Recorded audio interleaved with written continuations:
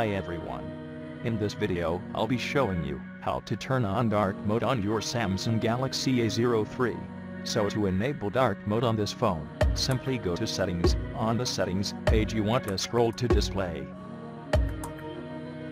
And on the display page right at the top, you should see light mode and dark mode.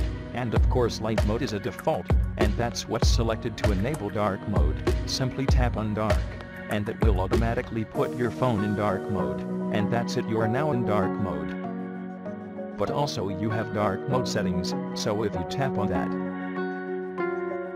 then you have the options to set either sunset to sunrise, so that will automatically turn on dark mode at sunset, and turn it off at sunrise.